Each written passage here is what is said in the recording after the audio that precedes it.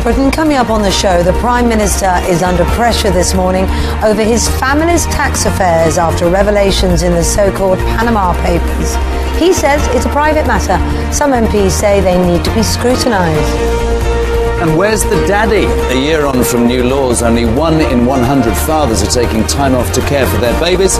We'll hear from the woman who says that's fine, because childcare is a job for the girls. Cheryl quits. It seems Simon and Rita are the only judges remaining as the X Factor becomes the Exodus Factor. When do you have your first scan? Can't wait to see what Mini Ben looks like. Oh, it's not for ages yet. And it's the latest Albert Square love triangle. But how much longer can Abby keep a big secret from boyfriend Ben? They'll both join us in the next half an hour.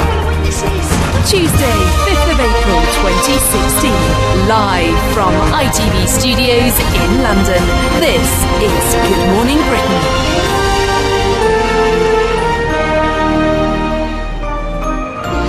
Hello again. Our main news this morning. The Prime Minister will face increased pressure amid claims his family finances are linked to the major data leak out of Panama. His late father, Ian Cameron, is among those named in the documents exposing schemes used by wealthy individuals to reduce their tax bills.